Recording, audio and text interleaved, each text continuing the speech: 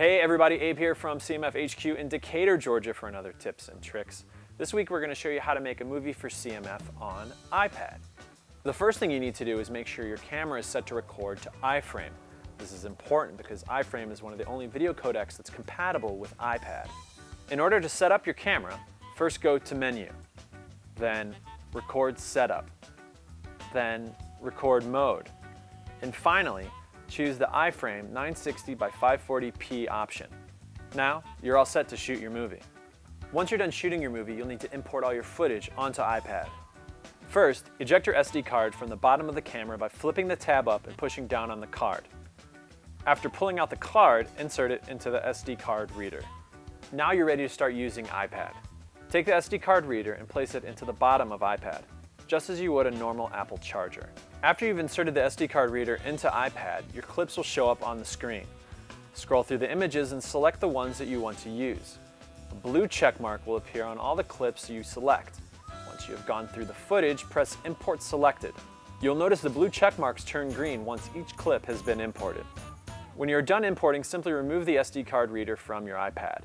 Make sure you put the SD card back into the camera so you don't lose it. Now, it's time to edit. Open iMovie and create a new project by tapping the plus icon. You will notice that iMovie already tells you how to add media. Just tap the film and music notes symbol. Now you will see all the video that you have imported. Tap on the clip you want and then click on the blue down arrow to add it to the timeline. You can continue to add clips to the timeline in the order that you want. Now I'm going to show you some tips on how to navigate iMovie's interface. You can name your project by going to the main menu, highlighting your project, and tapping on My Project. Type the name you think fits best. If you want to edit a clip's in and out points, tap on the clip and move the yellow sliders back and forth to shorten or lengthen the clip. You can also make a more precise cut by moving the playhead to the exact position where you want to cut the clip, tapping once on the clip to select it, then swiping down the playhead with your finger to split the clip. To quickly move a clip to a different spot in the timeline, just hold your finger down on the clip to pick it up, and then place it where you want it to go. To delete a clip, just tap it twice and select Delete Clip. You can also press down on a clip and then move it out of the timeline. You can easily go to the beginning or end of your movie by holding your finger down on either side of the screen. You can also zoom into the timeline by placing two fingers on the screen and moving them away from each other. Zoom out by pinching your two fingers together. iMovie automatically inserts a cross dissolve between each clip. To change the transition, tap twice on the icon.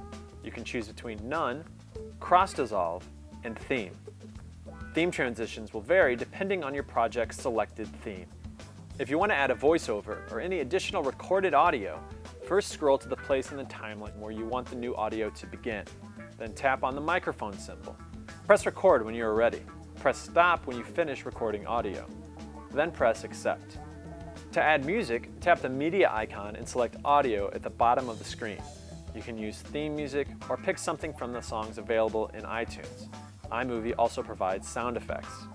If you don't want your music to loop, you can go to the settings menu in iMovie and toggle it to off. You can add a title to your movie by double tapping on a clip and then tapping Title Style. Choose the position that you like, then tap on the outline box that says Title Text Here and type in the name of your movie.